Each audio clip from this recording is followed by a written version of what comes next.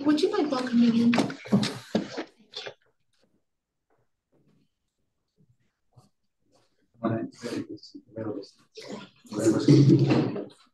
Okay, Kelsey, we've got it. It's all yours. Okay, fantastic. Well, hello everyone. Happy Wednesday. We have a very full agenda today. So we're going to go ahead and get started with our introductions. As Joaquin had just said, we tend to do popcorn style. So if once I can start, give your name, your pronouns if you would like. Um, if you like hold a position on the commission, and then select the next person.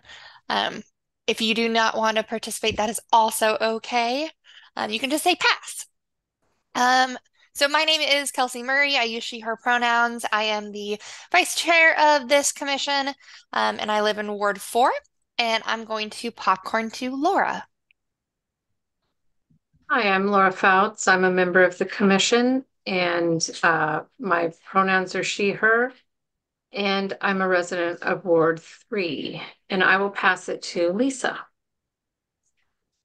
Thank you. Good evening, everyone. My name is Lisa Novak. I use she, her pronouns. I am a member of the commission, and I live in Ward 3.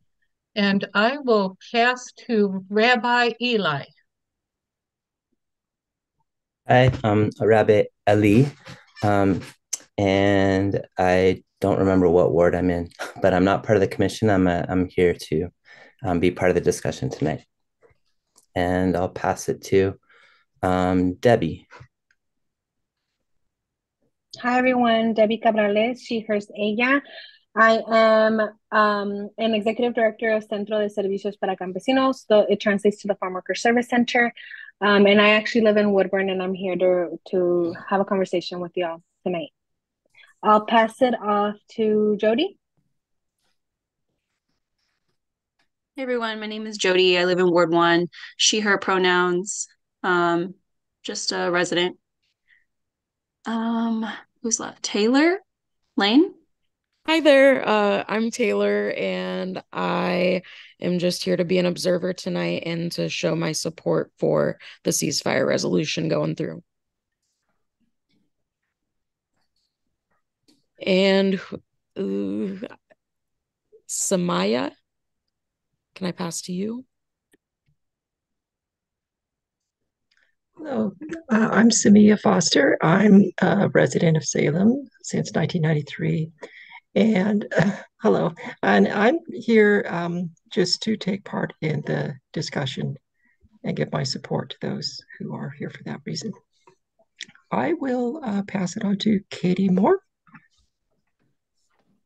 Hi, I'm Katie. My pronouns are she, her. I'm a resident of Salem and a student here as well. And I'm here to express my support for the ceasefire resolution. All right. It looks like Leaf is the only person left virtual. Leaf, if you want to introduce yourself. Hi, I'm Leaf. I'm in Ward 4, she, her pronouns. And yeah, I'm also just here to support the ceasefire resolution. Awesome. Well, welcome our virtual guests. We'll now move to person. Joaquin, do you want to get us started? Sure. Good evening, everybody. Welcome, guests. My name is Joaquin McKiff, and I am a commissioner on this commission, and I chair our community engagement committee. And I'm looking forward to this evening. Oh, I guess that's me. Hello, everybody. My name is Robert Marshall. I am a resident of Ward 2, and I am a member of the Human Rights Commission. I'm Kathy Ostrand-Function. I live in South Salem. I'm a member of the Human Rights Commission. David? Hi, my name is David Reinholdt. I'm a member of the Human Rights Commission. I'm a resident of Polk County.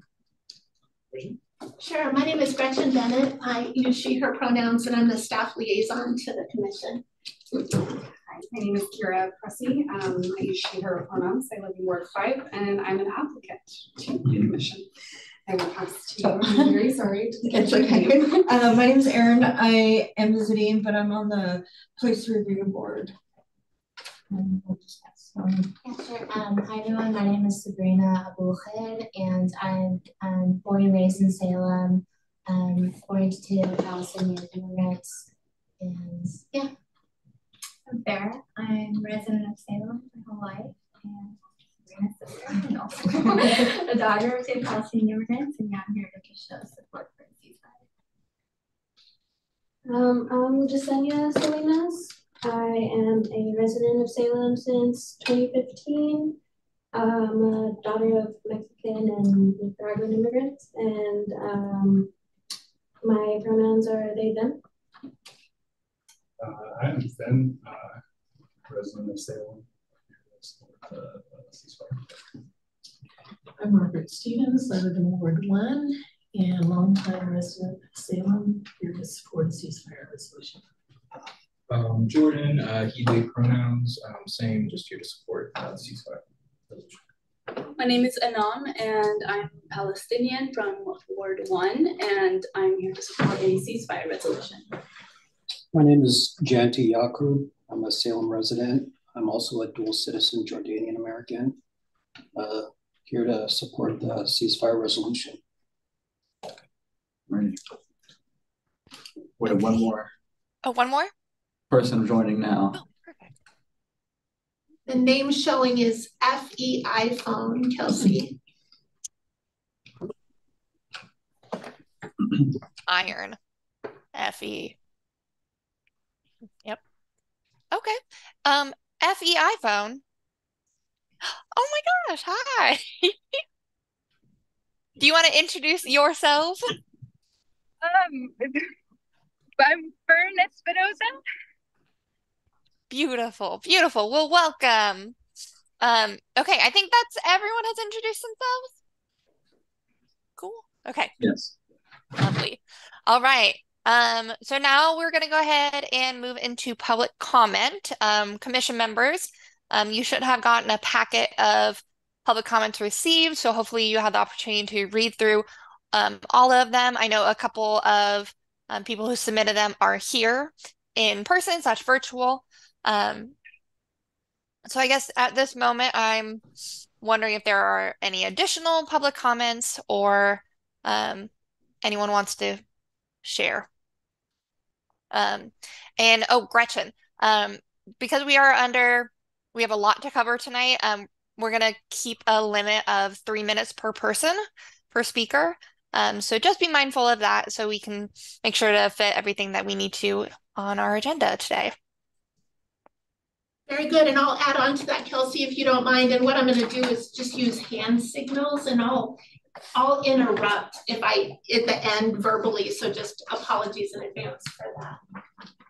Great, but yeah, like Kelsey said, is anybody hoping to speak tonight in the public comment portion of the meeting?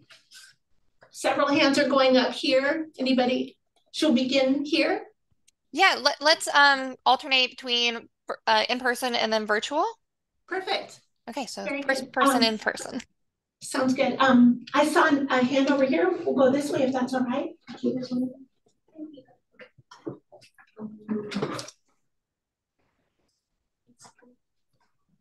There are more people coming through.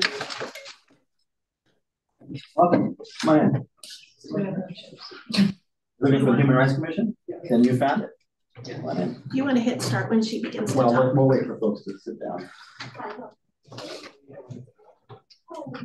Hi. Some seats available here for you. We just got through introductions, but I think we're going to start the public comment portion. And there's chairs up here. You people are welcome to be up at the table too. Yeah, of course.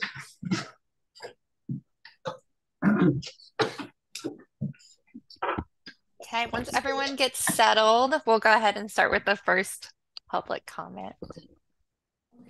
So, good evening, everyone, and thank you for giving me the chance to speak today. I'm going to speak on the ceasefire resolution for Palestine by sharing a quote from a well-known Palestinian journalist in Gaza named Bisan Oda. Before the war, Visan was a filmmaker who did exposés on the beauty of Palestine, but since the beginning of the current genocide, Visan has been documenting the horrendous war crimes of the Israeli military. So I'll now share a transcript of one of her latest updates. Yesterday, some people who are displaced from their homes in the north to the south of Gaza Strip succeeded to go back to the north of Gaza Strip.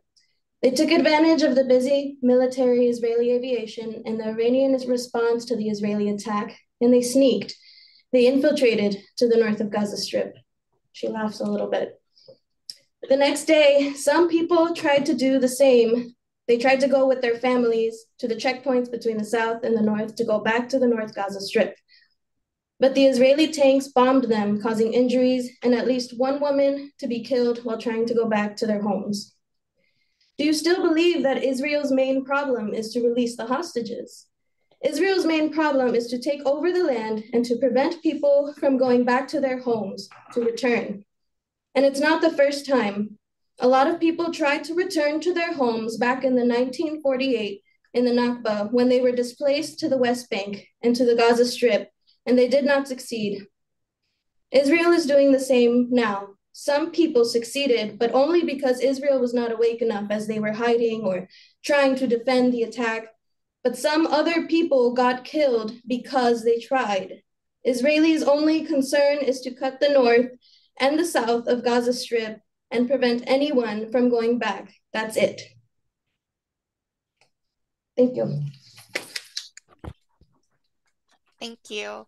We'll go virtual now. Jody, I believe you had your hand raised.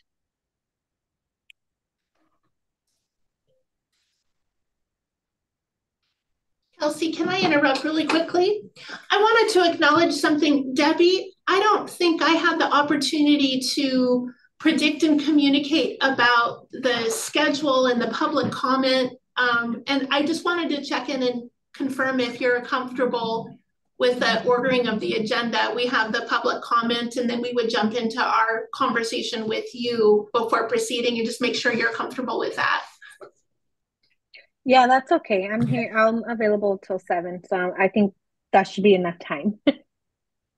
You're very kind. Thank you so much. Appreciate it. And if I may, because there are new people who have come in to the space, that we receive public comment, and we have an agenda item that will precede what I think that most of us are here to talk about for our guests. And so just want to acknowledge that too, that welcome to stay for all of it. That's right. Very good.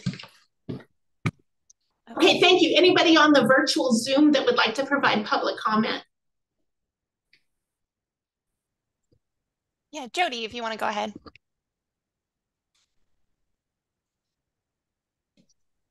Hi, everyone. I would just like to start with the land acknowledgement. We are gathered on the land of the Santiam Kalapuya peoples, and I just would like to acknowledge that Oregon was founded on the violent displacement and attempted erasure of Indigenous peoples. Only from this perspective can we continue to build on our conversations tonight regarding a Salem ceasefire resolution, among the most basic of resolutions.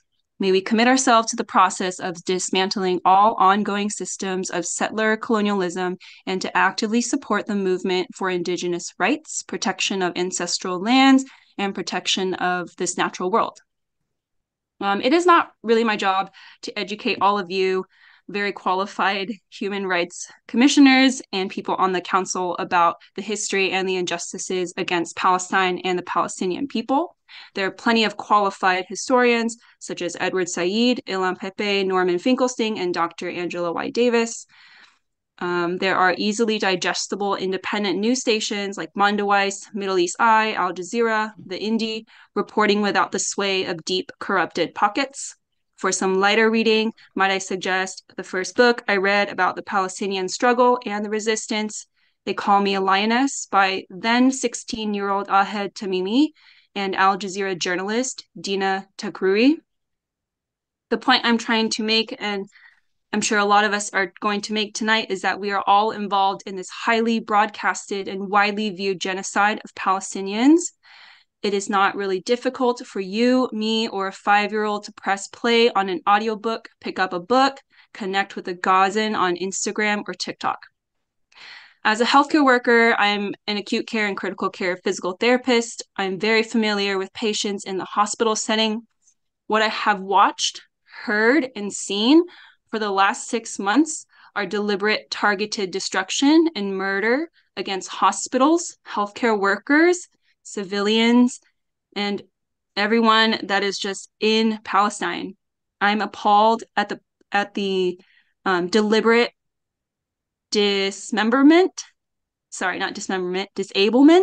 and mangling of Palestinian bodies at the hands of untrained and unqualified Israeli soldiers who call themselves soldiers. Jody, pardon, 30 more seconds. Sure. The IRC reports that 100% of Gazan populations are at imminent risk of failing, and states that Gaza is the deadliest place for civilians in the world. Thank you. Thank you, Jody. We'll move into in person if there is another comment. Inam, did you? Mm-hmm.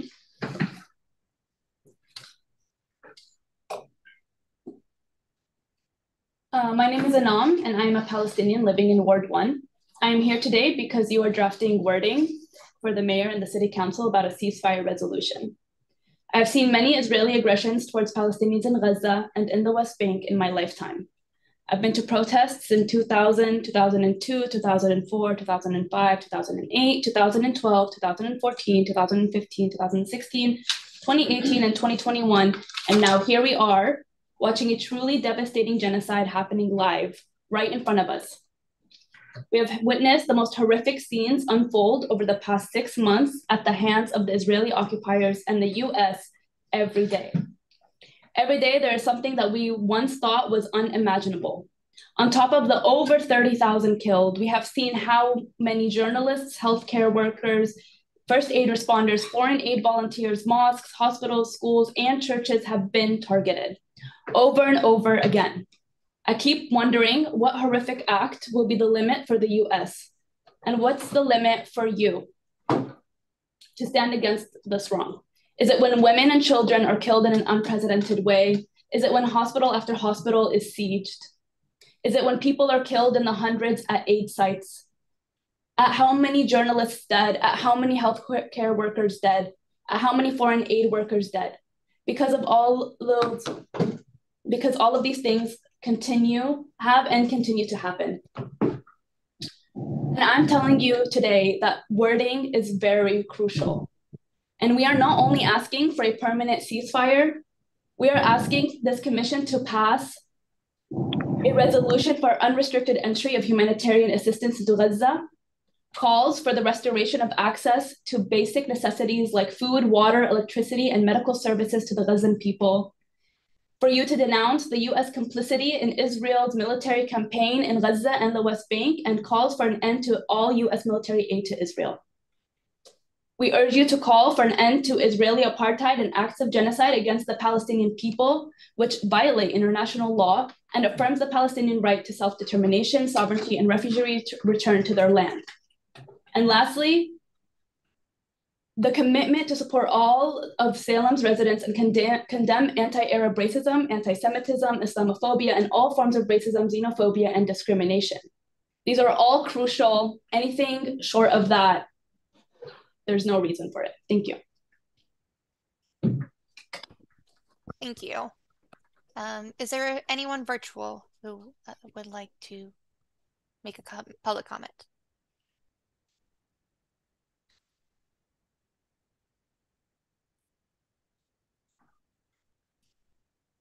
All right, seeing none, we'll move to in person. Is there anyone else in person who would like to make a public comment? We got some hands back here. Yeah. I don't know who I saw first. Go ahead. Hi, my name is Sabrina, and I don't have anything prepared, but I just wanted to highlight that what we're seeing now is a culmination of 75 years of persecution against Palestinians. Before October 7th, before the latest escalation, there are 6 million Palestinian refugees registered with the United Nations. our population, we're 13 million. And so almost half of our entire population are refugees who we don't have the right to return to our homes. Meanwhile, anyone that's Jewish, they have the automatic right by Israel to, gain citizenship there. Meanwhile, people whose houses are standing literally there, who literally have the keys to their houses from which they were forced out of in 1947, they are not allowed to go back. And this is just part of the racist, oppressive, and discriminatory system that Israel has upheld since its founding in 1948. And that is just one example. Palestinians have been persecuted on a daily basis for the past 75 years, especially since 1967 when the occupation began. This is the longest standing occupation in modern history.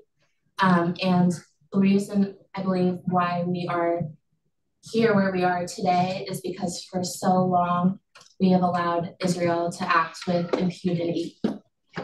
For so long we have allowed them to get away with clear violations of international law, what are clear war crimes. The occupation itself is illegal by the United Nations. That was made clear by the United Nations shortly after it began in 1967. Yet 50 years later, it is still ongoing. Of course, there's a matter of the settlements, which are colonies. They're Palestinians, are forced off of their homes, even upon their internationally recognized Palestinian land. And then they're pushed out and they are replaced with Jewish people from all over the world. So this is ethnic cleansing, this is settler colonialism, and as citizens or people of this country who pay taxes and who live here, it is especially important and is incumbent on us that we demand that our government no longer allows Israel to get away with this and allows it to act with impunity. Thank you. Thank you. Thank you. Great. Anyone virtual? Rabbi Eli? Sure. I just I really appreciate the comments that have been made so far, and I agree with those comments. I also just want to express some surprise. This is not the meeting that I was told was happening tonight. So I was under-communicated, and I'm curious to know how to be better informed about what meeting I'm stepping into. Gretchen, this is not what you described as happening tonight. Oh, I sincerely apologize. So I apologize. No, you're good. Okay, I apologize to both of you. We'll unpack that when we get time and make sure that I'm giving the information that's helpful to you. Okay, yeah. I mean, I submitted a written statement, and I just want to raise that based on other cities that are passing these resolutions or trying to pass such resolutions around the country, is that there is a question about why any city in America needs to pass a policy about something that's happening 7,000 miles away that might directly affect the safety of people within that city. Most namely, the Jewish and Muslim communities within cities can be affected by these resolutions. And one of the comments I would say so far that's come up, and many of the comments that I've heard come up, is, for example, saying that you want to oppose anti-Semitism. I want to know who gets to define what anti-Semitism is. Do Jews get to define it, or do you get to define it? So saying anti or Islamophobia, I think Muslims get to tell the world what Islamophobia is. We don't get to tell Muslims what Islamophobia is. So I think there's many other things going on there. the statement, as I said, I am an and also thinker. So everything that people said so far, I agree with. There's also a lot that has not been said, that is a lot that needs to be said if in a resolution that's actually going to promote safety and integrity of this community, in my opinion. So that's all I'd like to say. Kelsey, if I may, I wonder if we would want to pause public comment and switch gears and have a conversation with Debbie, because we understand Debbie needs to leave at 7, and then we can return to this conversation. Okay. It's just a proposal. I want to make sure we honor that part of the agenda. I think there's just one more person. Oh, forgive me. Okay. 2? I wanted to go. I do I have to sign up beforehand? Or? You don't have to sign up beforehand. Thank you for checking. So we've got 2 people interested in public comment. May I just ask a clarifying? I'm actually a Kaiser resident. Am I allowed to? Yes. Okay. Thank you for checking. Yeah.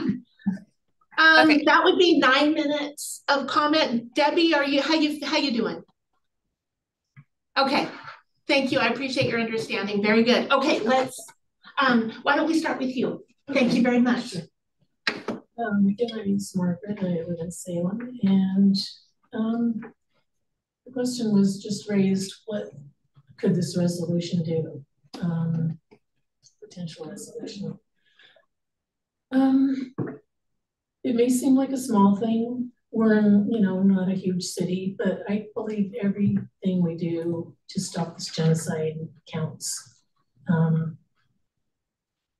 I agree with the statements that were said before. I also want to say that I did visit Palestine in 2002, and was not able to go to Gaza. It's really hard to get there across Israel, but we did manage to visit Jerusalem, Bethlehem, Beit Sahur, and Ramallah. We went through the checkpoints. They're ugly. This is what Palestinians have to live through all the time. They can be stuck at checkpoints for a day.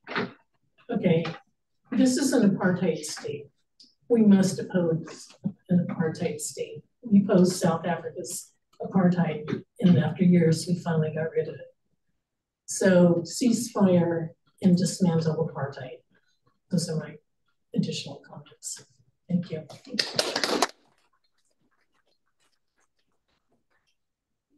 And would you remind me of your name? My name is Logan Stewart. I live in Ward 5. Okay. I'm going to make my testimony short, but I'm going to keep it very simple. When I was 13 years old, I opened up YouTube and I got to see a video of a teenager in Palestine get shot in the head by the IMF. I was 13 years old. At the age of 16, I got to see other videos on Twitter of people being forced out of their homes, people being physically abused at checkpoints. I want to stress this. I was 13 years old and I could go online and see that by accident. This has been going on for decades. This has been going on since 1948. It has almost been 100 years that this has been going on. This city was founded over 100 years ago. There's been decades to make statements on human rights violations. There's been decades to make statements on crimes against humanity. I frankly think statements should have been made during the Great March of Return when Palestinians who were trying to go home were massacred by the IDF. A person in a wheelchair was hit with a tank shell trying to go home after being forced out of their home decades ago. And now, in the year 2024, Gaza, a place with over 2 million people, is on the verge of starving to death because the most moral army on earth has blockaded all food, water, and medicine. I'm not going to sugarcoat this. I'm not going to use flowery language. There is an actual genocide going on, being propelled by a state that our government nationally has been supporting since its very founding. And we need to make a direct statement against apartheid. We need to make a statement for a ceasefire, thank you. And most importantly, We need to very directly make this statement as soon as humanly possible. There are 2 million people in Gaza who are running out of time. Thank you.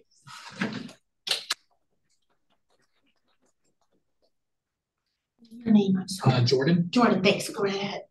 So the question is raised, why should we as Salem, as Oregonians, care about a war, 7,000 miles away? Our bombs aren't falling 7,000 miles away.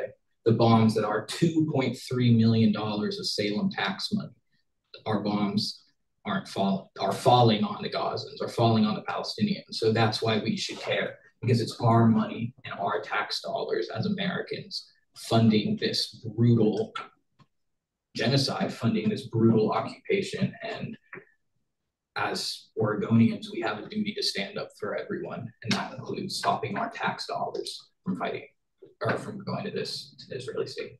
Thank you. Is anybody who hoped to make public comment? Okay. When we get to the proclamation part of the agenda, I'll open it up again. So if anyone else wants to give a comment during that, they can. But we're going to go ahead and move forward. Thank you everyone so far for sharing. We have our consent calendar. So I'm wondering if there is a motion to approve the agenda and the minutes from last meeting. I move to approve the agenda and the minutes from last month's meeting. All right, Lisa has motioned. Is there a second? Okay, this is Kathy. Sorry, Laura, Kathy beat you. No. All right, Kathy has seconded. All those in favor, say aye or thumbs up. Yay. Thumbs up. Woohoo. Any dissent? Say boo. Beautiful. All right. So moving on to our action and discussion items. Debbie, thank you so much for being patient. So we would like to welcome you. If you want to reintroduce yourself, and then kind of why you are here and talking about sanctuary cities. Yes, thank you so much. Just for the record, Debbie Cabrales, she, hers, ella, and I am the Executive Director of Centro de Servicios para Campesinos. And I'm here to have a conversation around situations when they occur, especially with people who speak Indigenous languages. I don't know if Gretchen wants to add anything. Debbie, thank you. Yeah, I wanted to remind everybody that per our discussion coming out of last year's Community Belonging Survey, we noted higher rates of Indigenous communities not reporting hate or discrimination. And so we're embarking upon an inquiry to try to learn more about what are those barriers in the way of reporting discrimination. And so you might remember at a previous meeting, we had brainstormed some questions for folks who work in the field like Debbie. And those questions, when situations happen and people do not report, do you have a sense of the related circumstances or influential factors? Are there things that the police department, that the city of Salem can do to try to help welcome in reports? How do we build trust? How do we talk with people who may be experiencing discrimination and have reluctance to report? So those are the questions that we sent to Debbie in advance for discussion. And I know it's going to feel a little compressed tonight, Debbie. I appreciate your time. So I wonder if you want to make comments on that respect, or if you'd like the commissioners to ask you those questions. No, I just want to, just for the record, I am not an Indigenous person. I do not speak an Indigenous language, but I do work with the Indigenous community.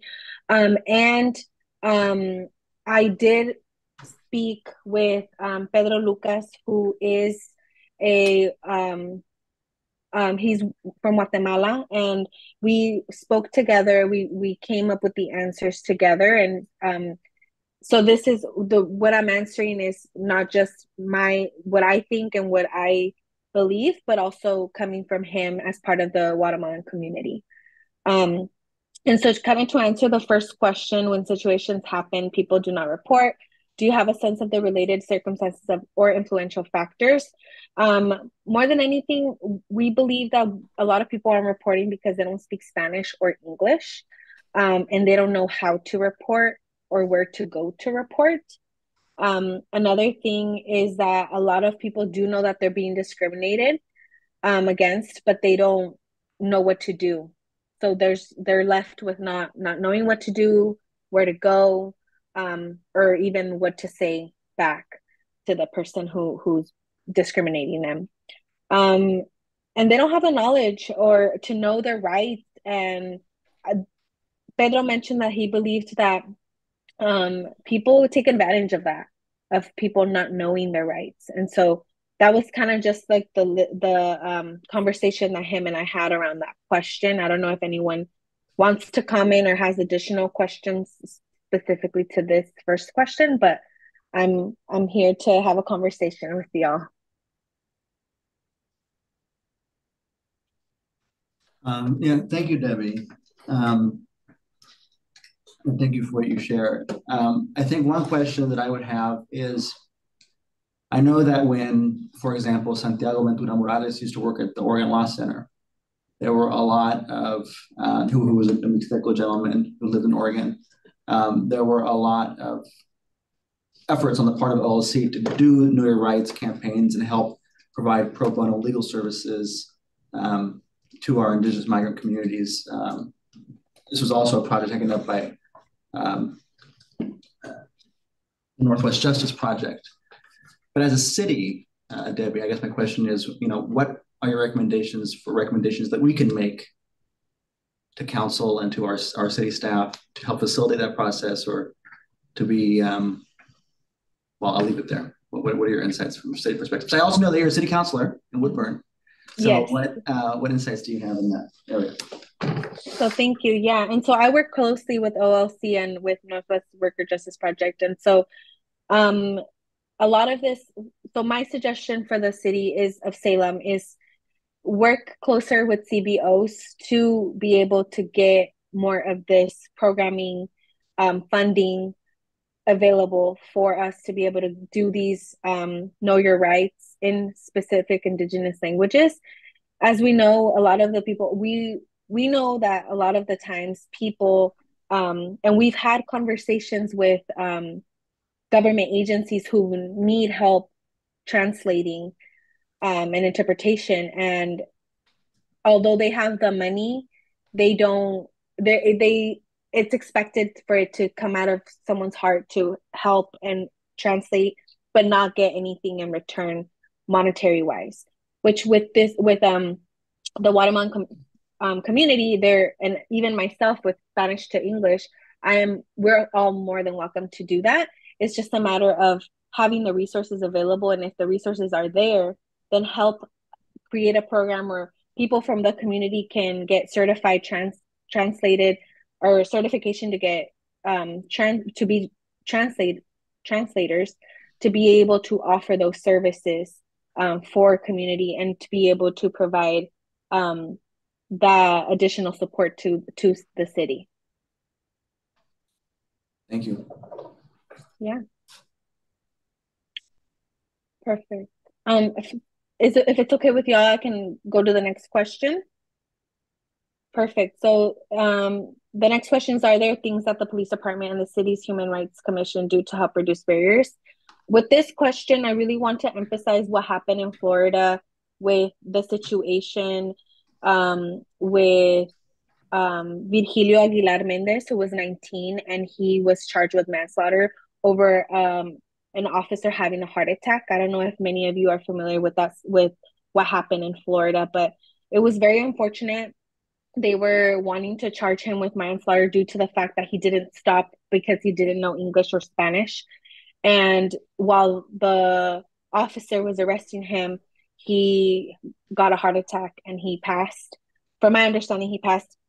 And so they were charging him with that. So I think learning from that situation what not to do, and understand that a lot of people from the Indigenous communities do not speak English or Spanish and aren't aware of when a police officer is telling them to stop. If they're sitting there not doing anything and they're not understanding why they're being pulled over, or why they are asking to stop walking, and they don't have the knowledge of understanding, why that's happening. And so it's more than anything, I think, and again, Pedro and I had a conversation about educating our community. We want information given to us on how to report and what are their rights, especially when they're being discriminated. Contract or hire people from the community, again, to serve as translators and interpreters, but be able to get paid for that service, for that work. Create programs when they can get certified to become an interpreter. And understand that people from and I'm speaking specifically for the Guatemalan community, just because that's who I spoke to and related to this conversation, that they don't all speak the same indigenous language. And just in Woodburn alone, there's 5 indigenous languages that he told me that are spoken in Woodburn, and that might not be all. So I just wanted everyone to be aware of that's what's happening in our communities. And the Guatemalan community is growing, and more indigenous communities are growing as well. And that's kind of like what we're thinking about, building that trust between the police department and the City Human Rights Commission to help reduce those barriers.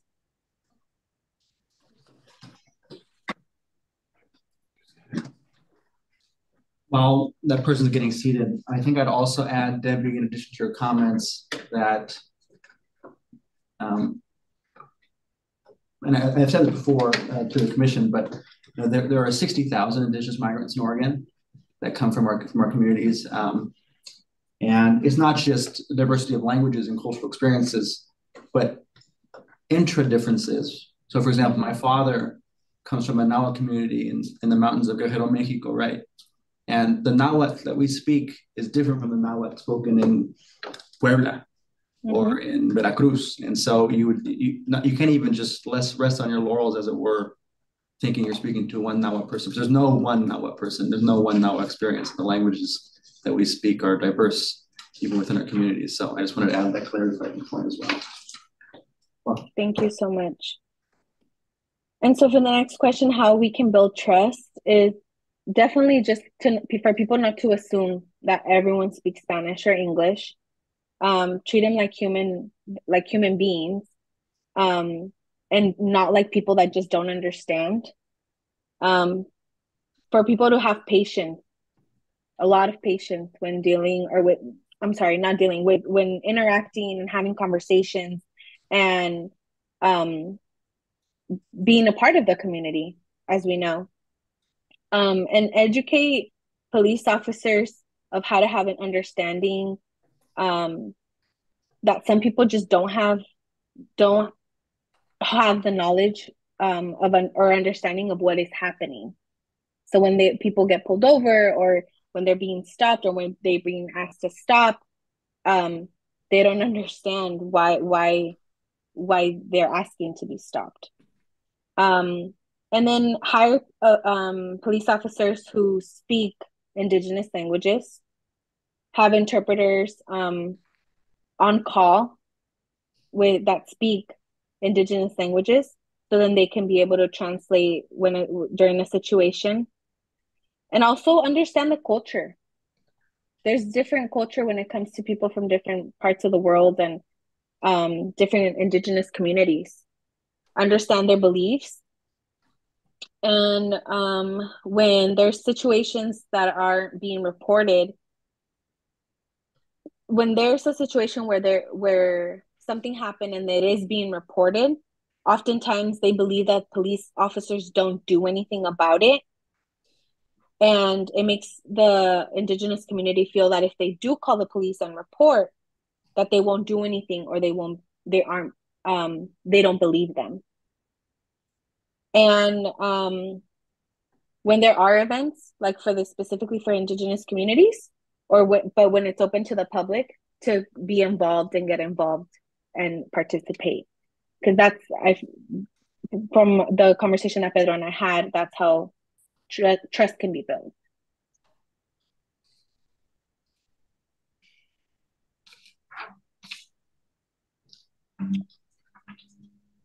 Debbie, thank you. I don't know if any of the commissioners have any questions or comments from those remarks.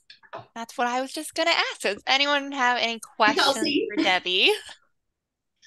I also we had a couple people come in late, and it might be helpful if you want to introduce yourself. Sure. My name is Robert Dowd. I'm the acting incapacity lieutenant of the Salem Police Department, and I currently serve here on the as a liaison for the Human Rights Commission, and then I work with the Community Action Unit and the Homeless Services team as part of the community engagement section of the police department. Thank you. Would you like to introduce yourself?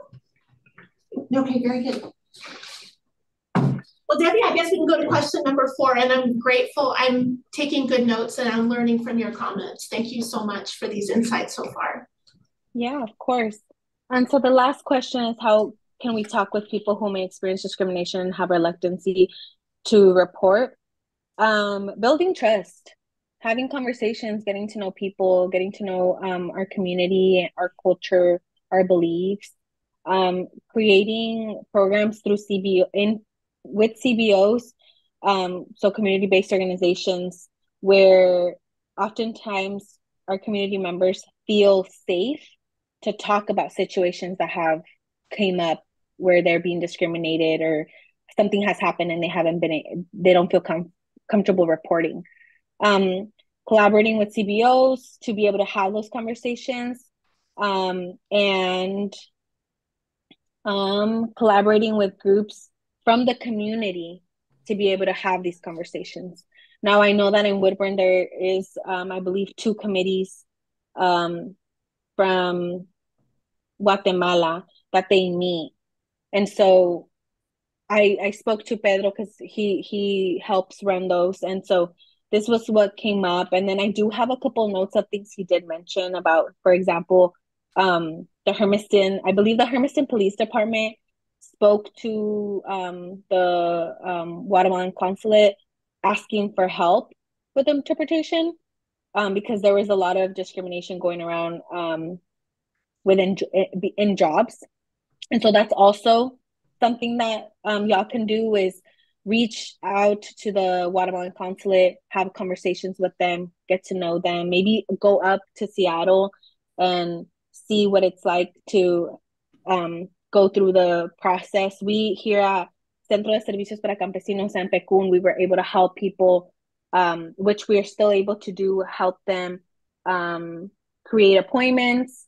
And then the consulate of Guatemala actually was able to come here, and we were able to help a lot of our community members get passports and IDs. So they were able to get those. So when they are being asked for an identification, they're able to provide that. And then also Pueblo Unido is a really good organization that they have interpreters with more than 12 languages.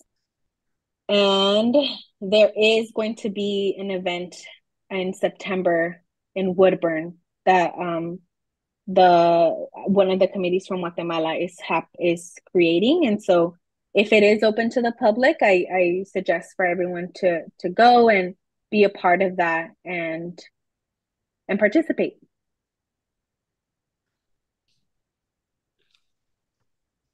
Thank you, Debbie. The consulate idea, that never even came to my mind. I think there's a lot of great opportunities for some community partnerships to help this.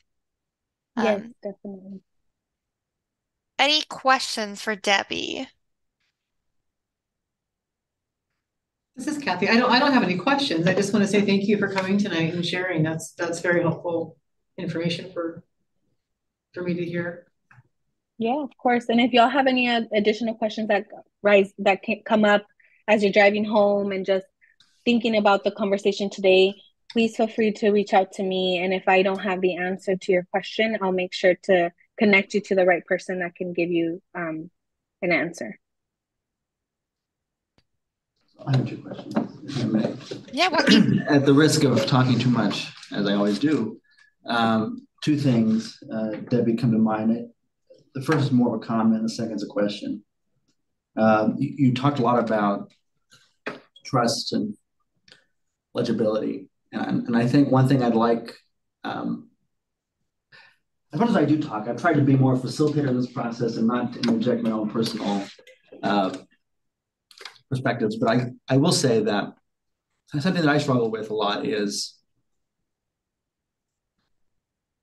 indigeneity outside of the North American context is often collapsed into just being Mexican or just being Guatemalan.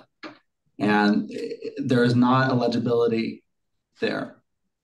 And I appreciated you highlighting including our pueblos in indigenous programming at the city, because that is not something that happens at all. And quite frankly, in all transparency, that's something that's resisted from a lot of tribal communities in the United States. You know, they're Mexican, they're not native, they're not indigenous. And so that there's a lot of solidarity that's not happening there. And so I appreciated that perspective because it's something that we, from within the indigenous community, try to really advocate for and to change. And so I appreciate that's more of a comment that you're free to react to it if you'd like. Yeah, just wanted to, it takes more than just translating flyers and like inviting the community. Another thing a lot of people don't understand that don't speak other languages other than English is that sometimes the way it's translated sometimes doesn't translate correctly, and it could be interpreted differently. So when you are seeking translation, to make sure that it is someone from that community that is doing that, just because it could be, we could offend someone without even meaning to and wanting to, and that's not something we would want. But thank you, I appreciate and I agree with you, Joaquin, so thank you. And so if you let me, my question then is this. Part of our process, which has been several months now, kind of responding to the community feedback that we've gotten on this challenge in particular, has been questions around citizenship and status. I think it's unfair to confuse the two, but I think it's often true that our indigenous migrant communities are undocumented. And there's a lot of distrust with not just law enforcement, but institutions, government agencies, and warranted. Virgilio is a case that you mentioned in Florida, in Jacksonville, Florida. Santiago was convicted of murder in Oregon and sentenced to jail and served 3 to 4 years of his term before they realized he didn't even speak any Spanish. And that was in the 80s. So this isn't, I know him. I mean, he's alive. This isn't ancient history. You know, he's a family friend. Bringing that back to the citizenship conversation, we have been exploring introducing languages to change city revised code, which are our governing laws here in the city, to be more specific and protective of our undocumented neighbors. And many of us live in mixed status households, so this is an important issue to us personally. You know, Oregon sanctuary law is very old. It was the first state in the country to have a sanctuary policy of non-cooperation with federal agents, 1986. Teresa Alonso Leon, who was a former state rep, who is herself an indigenous woman from Michoacan, really made that much more robust in the last few years. Now, my understanding, Gretchen, this is a bi-directional question, which is we received in our packet in advance of this meeting what I think is language from staff. Mm-hmm. Is that from legal counsel or is that from you? Yeah, it's me paraphrasing from legal counsel, correct. So thank you. So we've been exploring with the city attorney possible changes to city code to be more inclusive. And before I ask my question, I'd like to ask Gretchen to read the fourth bullet point. Or I can't, if you like. I should have it. It'll just take me a second to find. Right. I apologize. Oh, here we go. So, thank you, Gretchen. Staff, meaning the city attorney, understanding of the idea by the HRC is to prohibit discrimination of an individual that is occurring because the person is not lawfully in the United States, or at least does not have a lawful right to work in the United States. You mentioned employment discrimination a few minutes ago. The city council could amend Chapter 97. We've had success with this in the past. We included housing as a protected class in Salem. It's the first in Oregon, one of the first in the country to protect housing as a protected class, to prohibit that type of discrimination. But it would need to be specifically tailored to exempt from the prohibition lawful acts such as not hiring or firing an employee because the individual does not have a legal right to work. Now, I would just like your input on that. I think this is something that we'd like to explore, given the conversation we've been having the last few months. But what's your sense of the utility of that, or just what are your reactions to that? Because that's something that is top of mind to this commission in particular. Yeah, so the work that we do here at Centro really is closely related to discrimination within jobs, specifically wage theft, sexual harassment, things like that. We work closely with NWJP. We used to have an shared attorney here that took on cases like that. No one should be discriminated against for not speaking the language or not having that status. You know, here in Woodburn, law enforcement does not work with ICE. I make sure that when someone is pulled over, that they're not asked about any of their status whatsoever. And so I believe that, I mean, people shouldn't be discriminated or being fired or not hired due to that. Yeah, thank you. And thank you for the work that you do, especially our communities in Woodburn. I guess what I'm getting from this conversation is a legal change was also a policy change, right? We have to make it illegal in Salem to do that. Yeah. That being firing or not hiring on the basis of status, while also empowering our communities through language services. Because if I admit that I don't have a legal status and I'm not hired or I'm fired as a consequence of that, I didn't understand the question or couldn't communicate or telegraph that in a material way because of a language barrier, that would be a problem too. Yes. Is that what I'm definitely. Hearing? Yes. That concludes my questions, Your Honor. Anyone else have any other questions? It is almost 7 p.m. Okay. Well, Debbie, thank you so much. We really appreciate you taking your time to spend your evening with us. And we'll let you know if you have any more questions. Yes, please. Gretchen has my contact info. I'm more than happy to meet with anyone if anyone has any additional questions or would like to come and see the work that we're doing. So thank you so much. Thank you, Debbie. Yeah. Have a good night, everyone. Bye. All right. Okay. Last call for anything about Sanctuary City, updates, questions, comments. All right. Seeing none. We'll move forward, but also kind of backwards to the proclamation related to a ceasefire in Gaza. So we ended with comments, but I wanted to reopen to see if there are any additional public comments that folks want to make. I'm sorry, remind me how you pronounce your name. Samia? That is correct. Thank you. Oh, sorry. Should I go ahead? Okay, I'm not a very good speaker at all, so I will be very brief. Almost exactly 60 years ago, Malcolm X, who was a great speaker,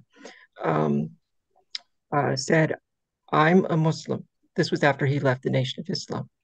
But if we don't set aside our religious differences, whether you are a Christian or any other religion, then all we will do is disagree. And so I'm a Muslim, but I'm also a settler, I'm a colonizer, and that's not said out of guilt, it's just a historical reality. And so when I see what happened to Palestinians since even before 1948 and relate it to where we are here in Oregon and what has been going on essentially since 1492, this is a chance for us to unite around something that is for progress against the forces that are against progress, regardless of religion. And so, yes, it is about struggling against anti-Semitism, Islamophobia, and just to wrap up, on many weekends and at other times, it's not safe for me to leave my apartment anymore in Salem. There are so many far-right rallies around the state capitol, and there's what's called Christian nationalism that's on the rise, and these are this is like the harvest. These are the fruits of centuries of settler colonialism, and we see it happening in real time in Israel. The rise of the far right, settler violence, guns, burning people's homes, and so I think this is a very personal thing for people who live in Salem, as far as reflecting like who we are and what we value, and who's safe here, regardless of religion. So that was all that I had to add. Thank you. Thank you. Any other public comment?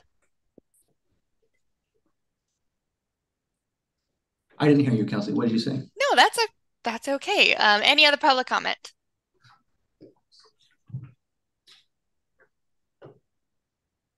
Okay. If anything else comes up, feel free to raise your hand or jump in. We'll continue this conversation. Commissioners, I'm wondering if folks could share their thoughts. I would love to hear from everyone, especially if you don't speak that often at our meetings, because every voice is welcome here. This is Kathy. I have a question before. Gretchen, can you remind us what have we been asked to do? Yeah, I would be happy to. So the mayor reached out to our Human Rights Commission to ask for comments, advice related to putting together some sort of statement. There's a couple of options of statements. There's proclamations and resolutions. And so he was asking here if there's advice as you think about Salem, and the people in Salem. One of the things the Human Rights Commission is tasked with is harmonious intergroup relations, and that's built into our code. And so trying to think about the peoples of Salem and what words would be your advice to share with him as he considers a statement. So that's what you were asked to do. And so it's super helpful that folks have been able to share their perspectives both in conversation this evening as well as in writing. You all in your packet received a number of written comments as well. And then we also shared examples of documents from other communities. I think the city of Seattle, the city of Eugene, and then Multnomah County were examples of documents that were shared, just to provide you with some example content. And so, Kelsey, I don't know if you want to, do you want me to jump into kind of an approach for the conversation, or would you like to do that? I think if you want to go ahead and do that, maybe you have an idea about how best to structure this. You bet. Yeah, I'm working on some notes. You might remember, we thought we could begin by chart packing any key impressions or themes that are coming to your mind as you've listened and read. And then kind of at the beginning, have it be very open brainstorm where kind of there's no wrong answer. Let's just get some ideas onto a piece of paper and then start circling back and checking in to see what's rising, what people might have objection to, and kind of move that way. The Human Rights Commission traditionally has welcomed participation from guests into the discussion. I'm hearing Kelsey say she wants to be sure to hear from the commission members, and so we want to be sure to anchor your ability as well to communicate. But I know traditionally you've been interested in engaging with community members as you engage in your discussions and deliberations as well. So we can keep an eye, like you said, on trying to help everyone be heard in the conversation. And then like your questions your discussion questions might include, we've gotten some comments about whether to make a statement. So if anybody wanted to reflect on that, comments on what elements would you advise? What are some key components? And then we'll go back and start to facilitate towards any elements that might be able to be a recommendation that you could make a motion in a second and a vote on. How does that sound? There's kind of a lot of words. I'm sorry, I didn't simplify that better. But basically, we'll open it up for discussion. We'll include everyone, but we want to be sure the commissioners have a chance to share. And then we're going from brainstorm to focus. And Kelsey, we have a hand here in the room. Okay, perfect. Thank you. Go ahead. Just a point of information. So does that mean that you're going to discuss at the end whether to make it a proclamation versus a resolution?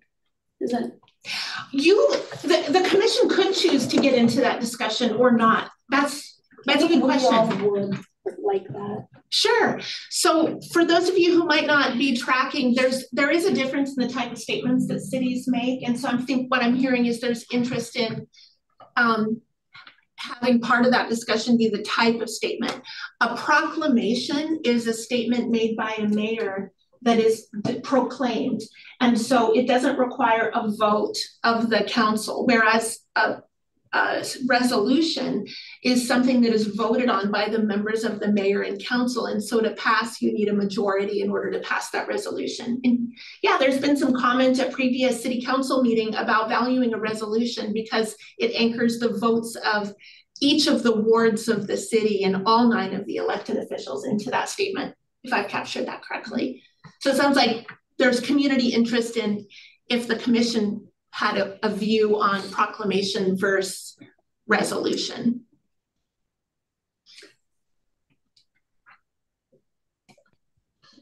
And Lieutenant Dowd's gonna be a good dance partner with me. I'm gonna capture notes on this Post-it chart back here to try to help, but I recognize the challenges of a hybrid environment too. Would it help you if I move this closer to you? I think I wanted to keep it here, if you don't mind, but I'm basically gonna bounce like this a little bit. Stay back out of your And way. thank you both for your patience with me as I do that. So I don't know if there's comment. Oh, I see Laura. Kelsey, go ahead. All right, Laura. Hi. I had some initial thoughts as I was listening. One thing that I think is important from my view, as a commissioner on the Human Rights Commission is that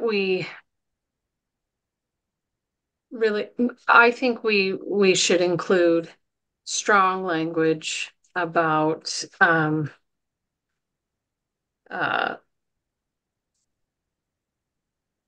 discriminate, not, how do I want to say this? About not discriminating against people in our community, protecting all the people in our community, regardless of, of what type of discrimination it would be. So that's what I just feel like that is central from my view, is protecting the people in the city of Salem and standing up for their rights. Thank you, Laura. Lisa, and then we'll go in person if anyone in person has comment. Thanks, Kelsey. So I feel very much like what Laura was expressing. I think that from the mayor's position, the language that we need to portray is the harmony and the peace for the citizens of Salem. And if the mayor needs help with drafting some language, I can come up with some, but I know that words are very powerful and impactful. And this is a horrible situation. There's no, in my personal opinion, there's no one innocent here, except for the Palestinian and Israeli citizens themselves. They did not cause this. But I think from the mayor's standpoint, And the purpose of a proclamation or a resolution, whichever is decided on, needs to be in a positive light, promoting peace and harmony for all citizens of the city of Salem. And again, if the mayor would like us to draft, the commission to draft language, we can do that as well. So those are my feelings, my position. Thank you, Lisa. Anyone in person have a comment?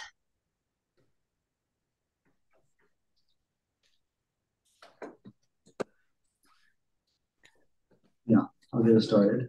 Yeah.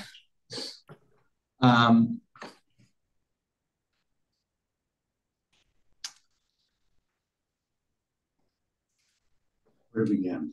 The rabbi today and folks in writing asked a question: why make a statement?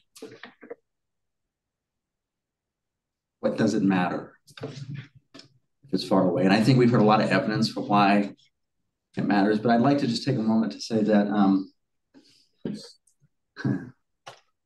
whatever words the mayor or council say will not stop missiles falling on playgrounds as they did this morning, killing half a dozen kids. They will not stop or return 1.5 million Gazans to their homes that have been displaced since October 7th.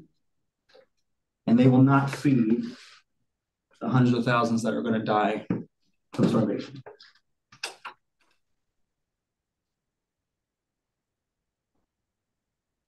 And not let die, as our headlines often have us believe, but made to die by policies and laws and orientations that we subsidize as American taxpayers. So why make a statement? And that's because if we cannot imagine or articulate liberation or freedom, then we can't materialize it.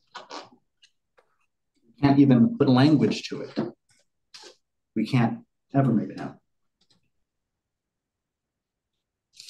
So in the same spirit that we have to promote harmony and the safety of others, I think we have to denounce things, which we do as part of the work that we do on the Human Rights Commission. We denounce acts of hate. And I can think of few greater acts of hate than the genocide that has been unfolding. And the occupation and the reign of horror that has been at play for 3 of my lifetimes and before. And that didn't start in 48. The British Mandate was before 48. The Oslo Accords were in 99, again in 03 and 04. Area C is very much alive in the West Bank. So I think that we have to say what it is, which is a genocide. We are a Human Rights Commission, which means that if we're about anything, it is the rights of humans. And when you have 90% of homes destroyed, all 36 hospitals in the Gaza Strip bomb, some of them to the ground, 12 partially operational. I don't even know, I've lost count now, how many are left. 1, Jody says. We gotta call it for what it is. If we cannot name things for what they are, we cannot begin to reconcile or promote harmony. And so I think that any conversation that we undertake here, and therefore any recommendation that we advance to council and mayor, has to begin from that most fundamental and basic premise. So let's start there. Thank you, Joaquin. I have a comment. I wanted to just highlight a couple of things as I was reading through these public comments. There were a couple of lines and statements, specifically from Rabbi Eli's public comment that I thought resonated with me. There are some portions of this statement that I don't fully agree with, but I think these ones, yeah, they resonated with me. So anyway, he says, one of the most difficult aspects to explain to people outside of my community is how it all hurts. He talks about on October 7th, the silence, immediate dehumanization that the victims of the attack faced, and how many in the Jewish community know someone who was killed or taken hostage. He also says, at the same time, we have been tortured by the watching of, I don't know how to pronounce this, fascistic Netanyahu government carrying out such a vicious campaign with a great deal of indiscriminate killing and graphic destruction, while 2 million people are trapped inside of Gaza with nowhere to go. Some points for a statement that I want to highlight is that there should be mention of solidarity with both Jews and Muslims of Salem. To distinguish between the state of Israel and Israeli citizens. To address the brutal oppression of Palestinians by the Israeli government in the West Bank and Gaza, and the ongoing building of illegal and colonialist settlements in the West Bank. And so I just wanted to highlight a couple of those, like those words and phrases kind of stuck with me. And I know Rabbi Eli is on the speakers list next, so I'm going to go ahead and pass it over to him. Before you do, Kelsey, I apologize. My brain didn't fire quickly enough, and I want to say back what I got on the chart pad. Yes, of course. It all hurts, silence when those in Jewish hurt, and then going on to the 2 million, just like it all hurts. Jews and Palestinians in solidarity and colonial settlements. I didn't do a good job. Is there words you'd add to that? Not just also not just Palestinian solidarity, but like our Muslim neighbors and community members. And not in this statement, but from my own, I think we would be we would have a missed opportunity if we did not mention the complicity and basically empowerment that the U.S. government has provided Israel, the Israeli government, in committing these horrific acts of genocide. I think that needs to be in the statement as well. Thank you. Okay, sorry, I didn't mean to. No. Rabbi Eli. Rabbi Eli, if you want to go ahead and share. Yeah. So I just want to say personally that I feel like as a visibly religious Jew in the room, that many of you have just kind of come in the room assuming that I'm your enemy and that you need to stand up to me and push back. I don't know if I'm imagining that, but I'm just telling you that's how I'm feeling, and that sucks. Especially because I'm basically on your team. So that sucks. I also want to say that every statement that has been made so far has utterly erased my people. You guys have erased us. You've erased our history. You've erased our pain, our deaths. You've erased our oppression. You've erased the violence that we've experienced in the Middle East. Not one comment. Not one comment. What I'm telling you is I'm worried about cities making these kinds of statements when what you're going to do is erase people in your city to do what you think is right over the top of peace and harmony within your city, and to create situations where people in this city could be in danger because of how you have a particular view about what needs to be said and what needs to not be said and what needs to be called out and what not, all that. The way this conversation is going tonight, you have erased my people. Can I say something? Can I also say something? Kelsey, there's a couple folks who want to talk in here. Is that? I know Zeke had their hand up. I wish I could make a speaker list. Gretchen, if you want to write down the names of people who want to make a comment, and we'll go through them from top to bottom. So let's move to Zeke and then we'll go in person. Okay. Hi, everyone. I first quick point of information. I have unfortunately not been able to attend a meeting in a while.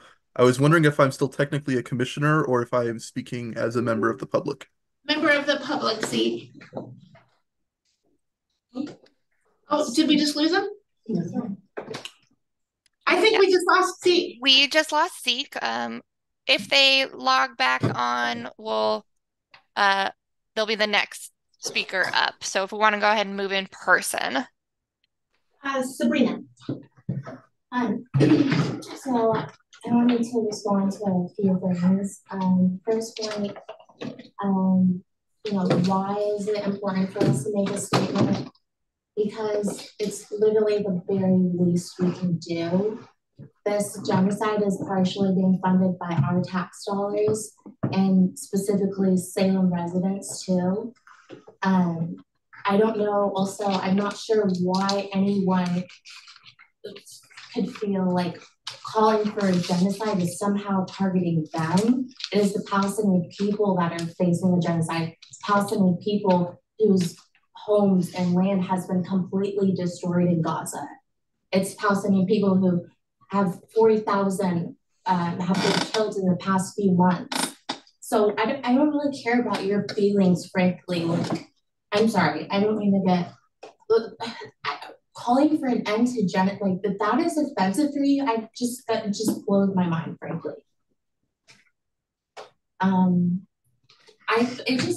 It's really ridiculous, and honestly, I'm not trying to be aggressive, but it is just frankly ridiculous. It's literally, this is a Human Rights Commission, and it's literally the least we can do is call for an end to this genocide. Like, it shouldn't be complicated. It shouldn't, well, why on earth would anyone feel offended by that, to call for a ceasefire, to call for an end to the killing? I support, being the statement, well, first of all, saying that we unequivocally, one, we support, a ceasefire. Two, we unequivocally call for an end to this genocide. And three, like, we are like in solidarity, like, statements, like we are in solidarity with, Jews and Muslims. Like that's not, none of that is not contradictory to what I just said previously. So I would suggest that we call for a ceasefire, an end to the genocide unequivocally, and also to make sure to call it what it is a genocide. And then finally, I think it would be a good idea to, also put forth language about, I guess something that seems kind of hopeful and shows solidarity with Jewish and Muslims and all those who, this is a hard time. This is a hard time for. If I may, Gretchen. Thank you. Can we do Joaquin and then would that be okay? Thank you. Yes. I want to say just one thing. I think let's just remember that as we are talking through this, that we're respecting everyone's and that multiple things can be true. The rabbi has unfortunately left. Is that true that the rabbi's left? Yeah. He didn't name me, but I addressed his question and he said he felt that way. So I would just respond. That hopefully he hears these words, which is it's important, I think, to all of us in this room to be kind of people-centered, explicitly people-centered, and I wouldn't wish to police the rabbi's painting our emotions. And I wish he were here to clarify his statement. I mean, I don't feel like I retorted anything he said. I feel like I responded to something he brought up. And I'd go so far as to say whose history is being erased. The Palestinian community is a multi-religious community. There are Palestinian Jews that have lived in Palestine for thousands of years, long before the Zionist project. There are, believe it or not, still Palestinian Christians that are actively practicing their religion and who had to pray on Easter services while being bombed. So I would just, he's not here to respond, but I guess my question would be whose history was being erased. And I think that my comment, which I share with the words that you just shared, which was more around just naming it as genocide. If we are to promote harmony in any capacity, we have to begin from a point of recognizing reality, and it is a genocide that is affecting Palestinian Muslims and Palestinian Jews and Palestinian Christians. And that to me is not erasing anybody. It's foregrounding this location of human dignity. And that to me is a universal cause, not a personal or factioned cause. So I think any statement that we develop has to center that fact. And of course must center as well the realities that, there are inflamed emotions here and things go back and forth and affect a multitude of communities. And part of the primacy of the role of this commission and by extension the council and the mayor is to protect those communities and their beautiful diversity. And you can't protect anybody if you're not acknowledging what's happening. So I guess he's not here to hear my words in response to that, but that is what I would say to him if he were here. And I hope he does hear that some other time. Kelsey, I'd like to go to there's a person who's been hoping to jump into the conversation here in the room. And we'll go to them. And then Zeke. And then Zeke. And then if we could do a time check and clarify the goal. Absolutely. Perfect. Absolutely. Thank you. Go ahead for your patience. I think there's a lot of misconception that calling for a ceasefire and denouncing Zionism is the same as anti-Semitism. And I just think that's very wrong. And in fact, is anti-Semitic itself because it does erase Palestinian Jews and just Jewish people of color. I think Zionism is pretty dangerous. I've seen hate rallies. I've seen Nazis walk with Zionists on these Salem streets before with my own eyes as a community member. And so I think it's really important that with any statement that we make that these statements are not anti-Semitic, that we are not against Jewish people. And then in response to the rabbi, I know he's not here, but I think it's really, I feel like when he was saying, I wasn't here in the first half. So I don't know to what statements he was referring to, but listening to that, it how do I explain this? I felt like, why is he centering his feelings when there's a genocide? No one in here is being anti-Semitic. No one in here was hateful towards him. No one in here looked at him in that way. And I think it's really unfair to paint us, those of us who advocate for Palestine, as villains, when that's just simply not it.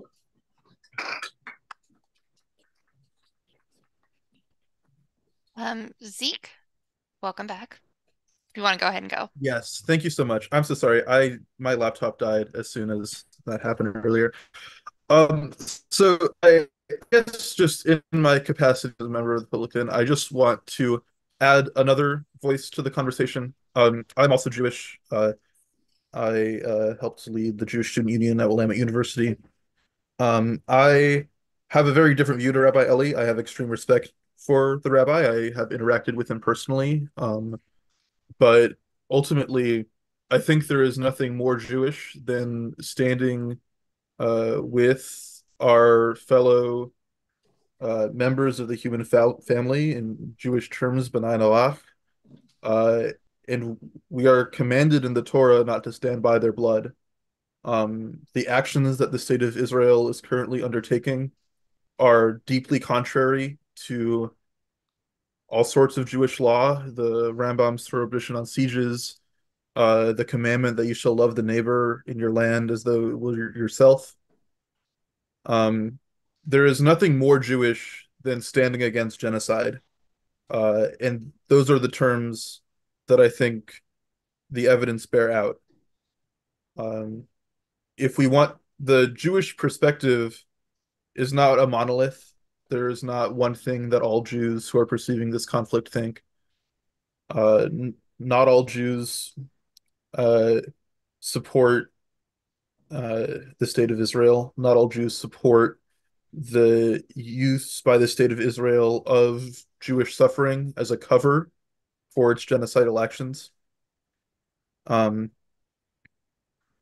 Absolutely, anti-Semitism has increased dramatically since October the 7th, as has Islamophobia. A child was killed for no other reason than being Palestinian in America. Many other incidences at college campuses in Connecticut. And there are absolutely many incidences of anti-Semitism, too numerous to go through.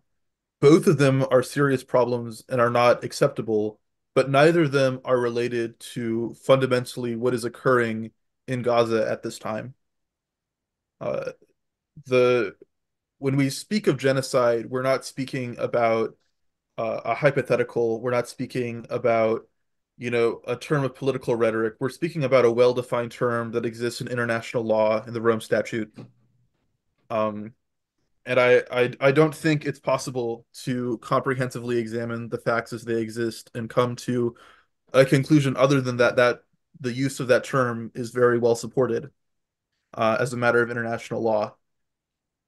And as a matter of Jewish law, like I was saying, there's a serious reason to doubt Israel's assertion that it is fulfilling Jewish self-determination as it claims to do in its basic law.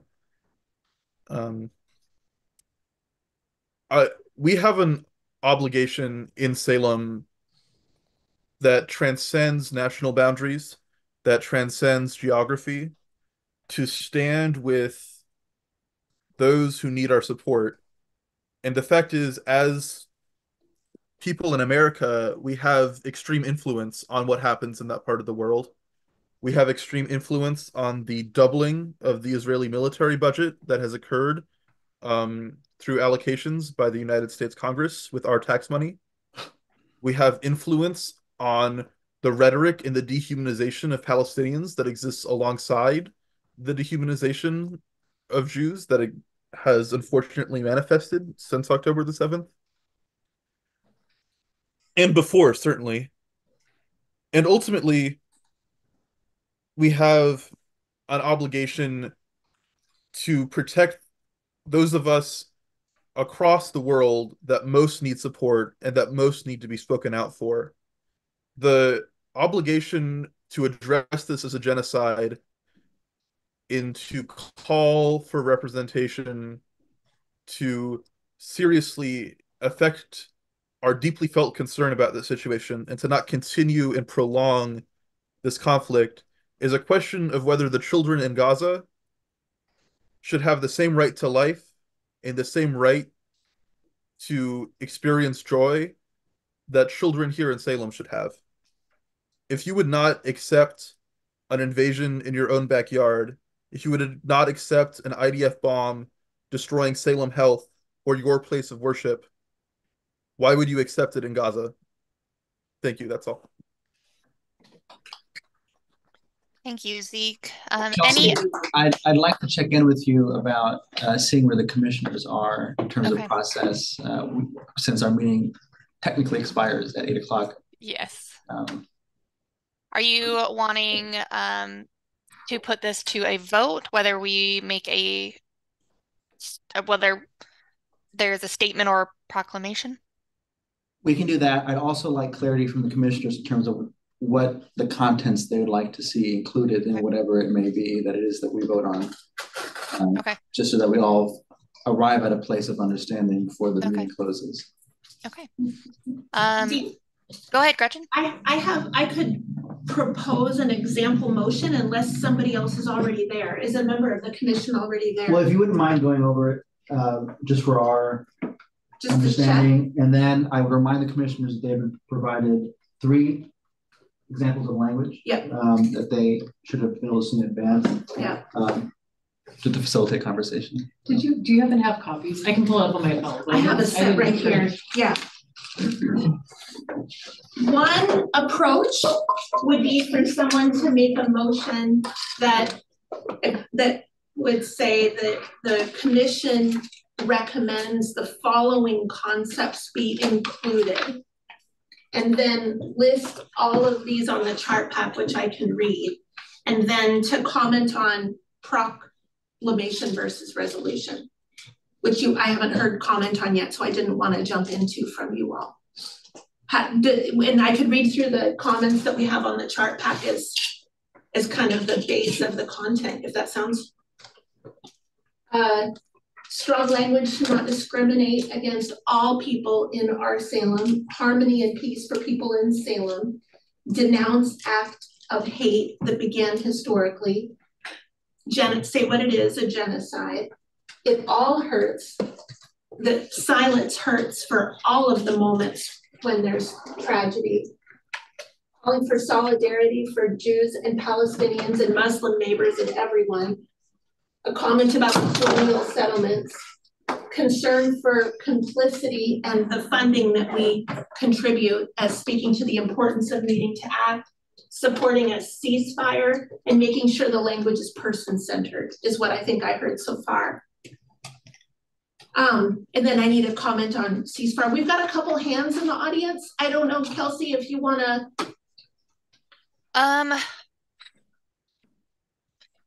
The Kelsey me wants to say yes.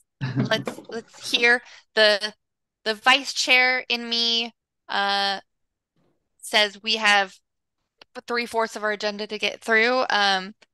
If you want to make a statement in like 15 seconds. Sure, I'll do that. Okay, we've got Inam. I just want to echo with Joaquin that Palestinians are a multi-faith community, and our cause is calling for a ceasefire, an end to genocide, and for a completely free and liberated Palestine. This will in turn bring peace and equality to all the people. And I want to say that a statement for harmony and solidarity can be important, but it must be alongside strong, truthful, and productive language. We've heard general statements of solidarity way too many times, and every single one of us is directly involved with the genocide because it is our tax dollars. So those are great, but it feels like we're kind of skirting around. Does the inclusion of genocide and a ceasefire and the saying what it is elements get to your point, or are there still, like you said, the Palestinian state component is missing? The what? The Palestinian state component? That's for sure missing. And then I think that I can see that for it to be comfortable, it's going to kind of be centered around a statement of the harmony and solidarity, which will kind of encompass everything without really having to say what it is. And I just want to make sure that we're clear here that that is not what we're exactly looking for. Yeah, right? I don't think I heard that, just in the interest of time. I think I'm hearing the inclusion of say what it is, ceasefire, genocide. We have to build in strongly those pieces in addition to statements. Kind of what Sabrina said earlier about they're not mutually exclusive to each other. We can not want discrimination or disharmony in Salem, and we can also make strong statements about this. Yes, I think what I'm hearing. I think what she's saying is the focus should, go ahead. The focus should be the ceasefire, and in addition should be the rest of the stuff, not the other way around, like you said. Okay, oh, forgive me, I was just going in the order that they were Yeah, presented, that's but what you're suggesting that ordering, got If it. I may, I don't think for our guests, I don't think we've arrived at an order. Yeah, exactly, yeah. We're just getting a discussion catalog and have a mutual understanding of what we're talking about. I'm wondering if it might be a good idea for commissioners to vote on a proclamation, a statement, or none of the above. Are those our three options? Resolution, statement, and then none. Those are our three options. That's a good idea. And I could also comment if you'd like to pen your remaining agenda topics to the next meeting. That might help everybody too. We might have to. We might have to. Let's vote. Because if like commissioners, if we vote to say none, then that's the vote.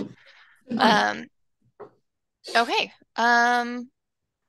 Commissioners, all those in favor of.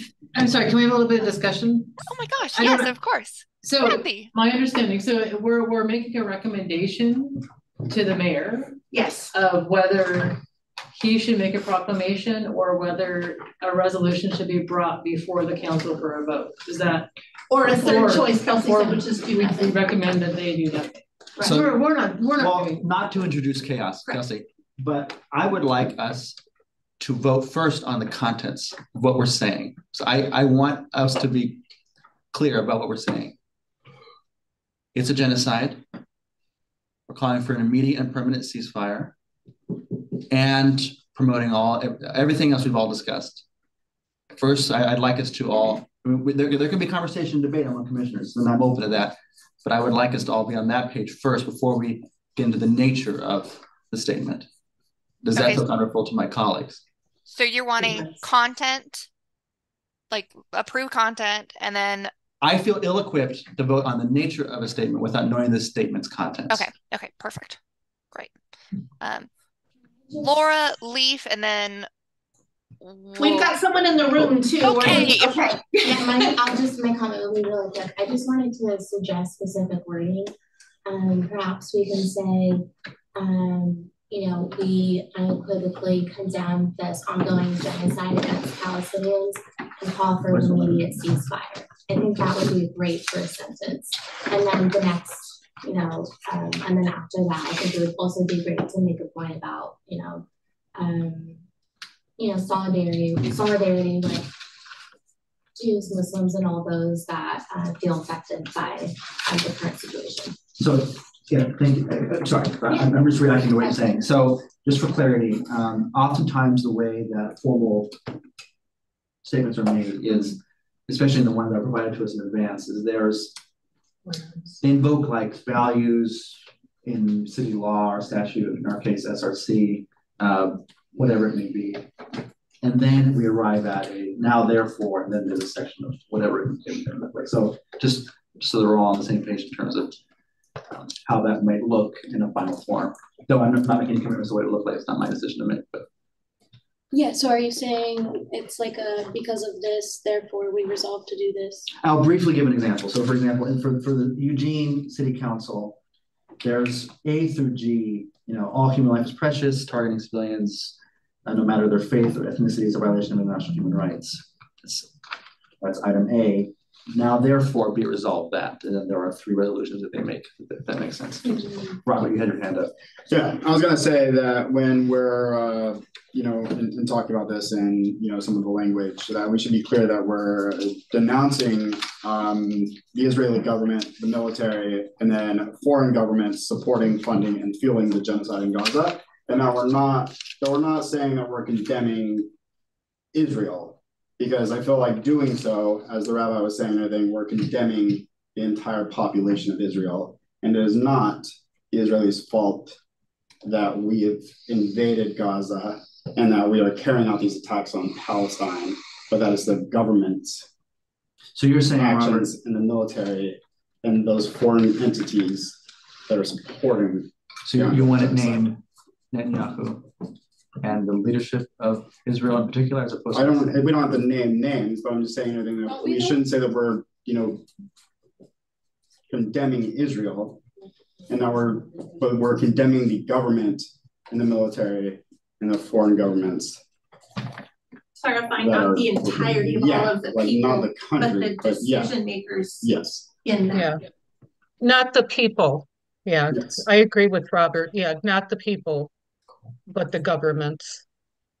We have a lot of hands up. I want to check how do you want to work a time conversation? There's a lot to unpack in all of these concepts, and I'm checking to see how you want to, do you want to end discussion and move to some votes of clarity? Do you want to extend the meeting for a length of time and continue discussion? What's the pleasure of the commission? I'm wondering, do commissioners feel ready to vote on content and or what sort of action we're going to take? I feel ready. I'm good. I guess I should ask, does anyone feel not ready to vote on either content or action? I guess I have a process question. We're talking about, I mean, is it going to come back to us to see how it actually looks in writing? Does that make sense? I mean, we're voting on content here, but that's different than being on the actual pages that are going to be prepared. We could do that, but it would cause a delay. Yeah. One of the things that we're aware of is the urgency that's been expressed about making a statement. So theoretically, we could have a conversation, write something up, come back at our next meeting, you know, edit, wordsmith, but then that would delay so another idea would be to come to what you can say tonight and then move that forward so mayor and council have that information for an action more quickly. Isn't it also a suggestion that we could have a special meeting next week? You could choose to hold an additional meeting next week, come back and review the concepts, and then that would be a delay by a week as opposed to a month, for example. You could.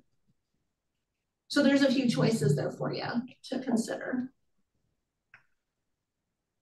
So in all transparency, I would like us to leave this room understanding what we are asking city council and mayor to commit to and in what form. And if we would prefer to have actual language to hand to Mayor Hoy and say, we'd like you to vote on this, that is to say beyond just concepts and commitments. If that is the commission's preference, then I think we should meet again in a week once that language is drafted. To vote on that language as well. But I would like, out of respect to obviously the crisis that's alive and at play, and also for our guests and for ourselves as commissioners, I would like to understand what we're committing ourselves. Yeah, so more precisely than like the words on the chart have. Just to confirm. Yes. And I also, Kelsey, just out of respect for time, I would be okay staying longer, but I also would love to have a conversation within the commission, between the commissioners, to really understand so we can move forward with language. Mm-hmm. Yes, I want to at least have a understanding of what commissioners are thinking before we adjourn. So would that mean then that you'd want to see if commissioners here this evening have additional comments? Yeah, I think if any commissioners want to share any last comments, questions, concerns regarding either content that we are proposing that the mayor uses, and or if an action is taken.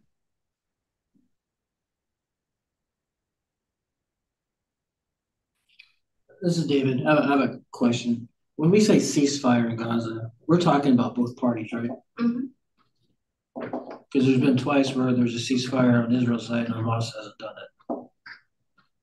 So I think you'd clarify, you'd like a ceasefire by all parties in the language. Yeah. Okay.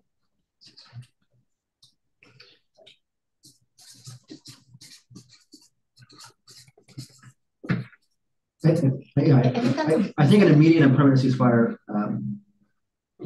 involves all parties. But if it is the wish of the commission to be explicit and name that, that's fine. But I think I agree with Joaquin. I I think it means all parties. And we also need to clarify that this is not Palestinians, this is Hamas, and the Israeli government and IDF.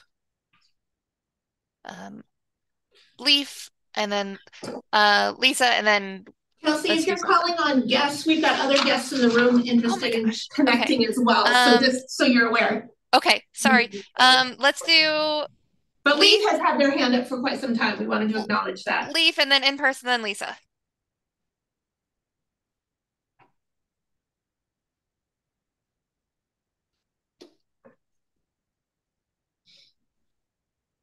Sorry, I couldn't, my mic would not unmute. Thanks so much. Just wanted to clarify, I've got a couple degrees in political science. The word ceasefire does inherently mean both sides. And I also just want to, bring up the concept, or just kind of make sure it's acknowledged or included in the statement that, like, as US citizens, like, we're not approaching this from a place of neutrality, right? Like, where we're just looking in on some sort of international issue and saying, well, both sides should be doing this, and we can say that as a neutral party, right? That we have some acknowledgement that part of our responsibility to make a statement right now is as a result of the fact that we are bankrolling one side of the violence. And yeah, just an acknowledgement that, that is part of our responsibility to speak on this. And it's also something that's harming our community, that our community is not only, the kind of psychological harm of seeing that, in the last day, 10 kids were blown up in a targeted attack on a playground, and living with that knowledge. But just also that, then that loss of tax dollars, for our community, and that the funds that are going towards violence could instead be used to fund our library, for example, things like that. So, yeah, I don't know if it's possible to include something in the statement just about part of what we condemn is the use of us as US citizens being made complicit monetarily in this. Thanks. Thank you, Leaf. Let's do in person and then Lisa. Right. I would like to just add to all of this. We really, I think I'm speaking on behalf of pretty much all the guests in the room here, that we would really appreciate that the fluff be at least cut down. Like, we understand you got to go through the motions of, something, please don't smear us in the media at the end of the actual statement. But, like, please do keep the ceasefire and the condemnation of the Israeli state enacted genocide on Gaza as the forefront. And if we could please get like a vote, at least on the condemnation of the genocide before ending this meeting, that'd be really cool, because at least then people can walk away with some sense that there's a commitment in this room.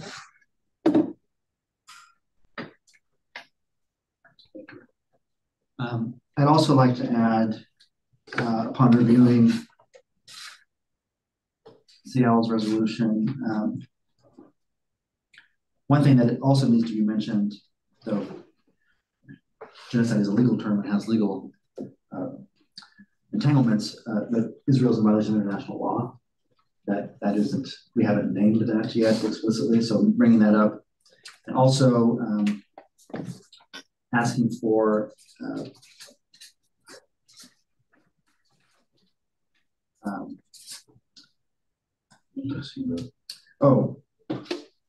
there's a line in the Seattle resolution, which I'll read in full. It says, whereas hundreds of thousands of lives are at imminent risk without an immediate law, ceasefire, restoration of basic necessities, delivery of adequate humanitarian aid without delay to the Palestinian people is one of the requests that the city of Seattle makes, which I also like to see included in our language, especially since Biden is so eager to fill a port.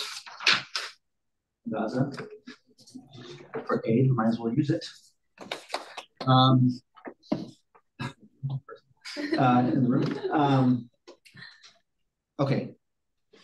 Lisa, I'm sorry, you have your hand up. I was gonna give it back to you, Kelsey, but Lisa. No, you're good. Lisa. Thanks. At this juncture, my feeling is there's a lot of discussion. And Gretchen had mentioned that we could have a meeting in a week. What my suggestion at this juncture is a work session with the Human Rights Commissioners, and we just vote on the content then. That's what I suggest at this time. Lisa, are you proposing a motion to establish a work group? Let's do that. Okay. I move to establish a work group with the commissioners next week, and we'll vote and decide on the final content and offer written suggestions to the mayor. Okay. Is there discussion to that, Kelsey? It's been seconded, so we'll move into discussion. So Joaquin. So Lisa, I am very open to that. I agree that this requires more discussion, especially because we want to get the language right, and I don't think we can get it right in the next 2 minutes.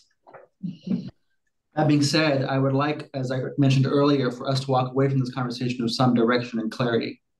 Namely, naming it as a genocide, naming that it is in violation of international law, and calling for an immediate and permanent ceasefire. I want everyone, my preference would be for everyone to walk away from this conversation knowing that those three things will be included in the statement. Do we kind of fall with at least that, independent of the other language that may come in the statement come next week? So yeah, I agree with that. Yeah. 2 points of process. The first one would be we could take the motions one at a time. We could do the motion that Lisa had and then do the motion that Joaquin had and make sure both get voted on. A second point of clarification would be that the word work session in the city language, often that means a discussion, but there's no actions taken at work sessions. And I'm hearing that you'd want to be able to vote as well. And so I would change that to a meeting. And of course, all of our meetings are open to the public, but you don't have to have public comment. You can focus the conversation at the meeting, but it's certainly open for the public to view. So just to clarify that. Thank you, Gretchen. Yeah, okay. Of course. Let's make it a meeting then. Yeah. So if you wanted to take Lisa moved and Laura seconded, and you could vote on that and then move to Joaquin's concept, if that sounds good. Okay.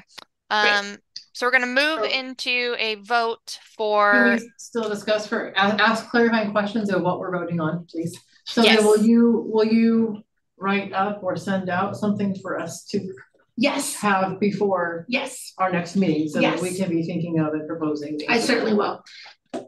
Okay. Yeah. And to Lisa's motion, could it also include, because we already have our committee meeting scheduled for next Wednesday. And Kelsey is the chair of one, I'm the chair of the other. I don't need that time. I'd rather be dedicated to this. So perfect. Yeah. And that's a big thing, Kelsey, because we have the community belonging survey that we're getting out this month. So come on now. We didn't meet last month. So I think the LGBTQ, we need a little bit of time, but not a lot of time. So we could meet at like 6:30, 6:20, 6:10. All right. So, okay. So I don't know what that means. I'll just say that I will give my hour. The committee's not hierarchical. Hour to that conversation. And I'm hearing Kelsey will give half an hour. So the proposal would be that the commission will meet next Wednesday from 6:30 to 8 p.m. Great. Yes. Here. For the purposes of working on this. Right. Yes. Okay, so you've got a motion and a second to have a meeting next Wednesday from 6:30 to 8 that would give the commission a chance to work on this. but it's a meeting. It's a meeting. Are there any questions about this proposal or discussion about this proposal? We're about the meeting. All right. Seeing none, let's move into a vote.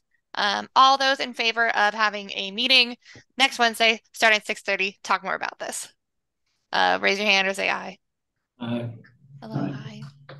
All those opposed, say nay. Beautiful. All those abstaining. Beautiful. All right. So we're meeting next week. So now, do you want to make a motion about the ceasefire, the international law, or? Yeah. I move that we adopt an immediate and permanent ceasefire. I'm losing track of what I was saying, Gretchen. International violation of international law. And what was the third one? I'm losing it. It's a long meeting, folks. Does not reflect my commitment to this issue. Forgetting. So genocide, violation of international law, and a medium permanent ceasefire will be in the language that we recommend to council, no matter what happens on Wednesday. That is our commitment as of the close of this meeting. Including but not limited to. Including but not limited to. Okay. Is there a second for that motion? Seconded. Second. All right. It has been motioned. It has been moved and seconded. Any questions or discussion around that motion?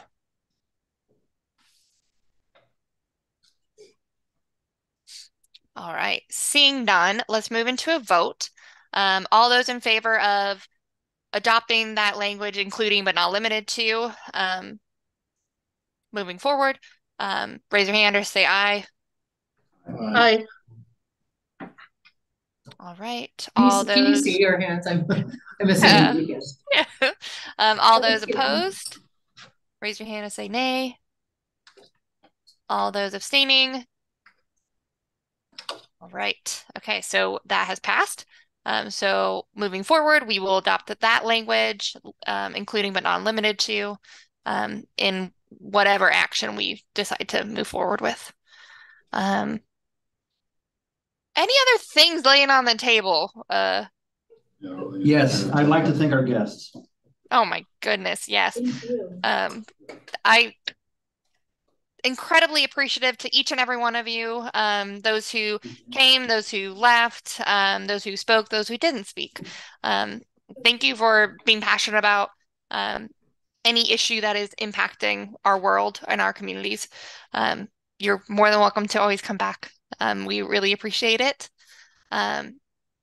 Commission members, is there anything on the agenda that you feel we need to get to? Kelsey, since the lieutenant's here, should we go over the bias crimes? I think there's 3. Absolutely. Yeah. If everyone's okay with that, if we want to go ahead and move forward to the bias crime report. And then we'll close the meeting? Yeah. Okay. And then there'll be hear the bias crimes report and then can adjourn the meeting. All right. That sounds good. Go ahead. No, I'm good. And everybody can hear my voice. I know that. I get told that all the time. All right. So 2 bias crimes, 1 bias incident. One of them was on April 1st, but I figured I would include it because it was before this meeting. So on the 16th of March in Northeast Salem, there was graffiti in one of the parks that would apparently be in response to what happened at Bush Park. And it was, the graffiti was on one of the park signs there. And it said, I miss my homie, F word and then N word. There's no workable leads on that. It occurred overnight and was reported the following day. And so nobody saw the perpetrator. There's no descriptions, anything like that to follow up on. On the 27th of March in Northeast Salem, It's kind of a unique story. I'll try to keep it as vague as possible for the sake of anonymity, but there's a person that is responsible for maintenance and cleanup of a property in Northeast Salem. And this person saw an individual walking their dog, and the dog went to the bathroom on the property that this person is responsible for. And so this person confronted the dog owner, and the dog owner left. And then this person saw the dog owner again later in that same day at a different location and tried to confront the dog owner once again about their dog doing their business. And the person shouted out a derogatory term for Hispanic people and then ran off. So it was just an utterance of a derogatory term and then ran off. So there wasn't a crime in that sense. And then on the first, I swear this was in Northwest, but I show Northeast on my chart here. But I recall this one on the being in Northwest. But people woke up in the morning to a swastika drawn on a utility box outside the home of a resident who's a German national person. And so I guess this person has been a victim of bias crime similar to this in the past, but they reported it. But there was no cameras or anything on that circumstance either. We responded out, made note of the graffiti, and then had it removed. So that's all I have up to today's date. The reports come out weekly, so there were none for this week in particular. Okay, thank you. Any questions or comments about the bias crime report? My only question is the one I have to ask, Lieutenant, which is, do we have an update on the DOJ data for Salem? I have to ask. Debbie's in Alabama, but as of last Friday when I sat with her, she has not gotten a response. Okay. And I do have, it's probably not very helpful answers to the questions that Robert asked at the last meeting, but we're more than welcome to save that, or we can talk offline. We can dive into it next month. Okay. Yeah. Did you were able to find out anything about that gas station that was not selling propane based on housing status? Kathy asked me about an update. I received a complaint that related to housing status and not selling product due to housing status. Had a strong conversation to the clarifying that that's not legal in our code, and received commitment to ensure that that's not happening or will stop happening. Okay, thank you. Yeah. Okay. All right.